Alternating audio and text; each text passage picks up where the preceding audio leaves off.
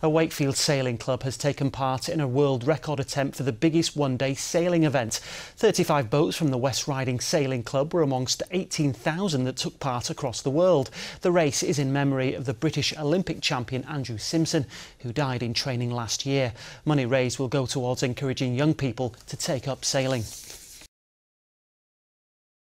The West Riding Sailing Club in Wakefield is waiting to hear if it's broken a world record attempt for the biggest one-day sailing event ever. 500 groups from across the world took part in the global event to set a world record and to raise funds.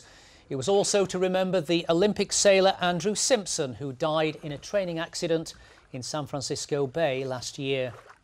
We've got all ages included. We've had a lively morning sailing, and I think Bart Simpson's Foundation will be grateful for our support. We've enjoyed it, and I hope everybody else does worldwide.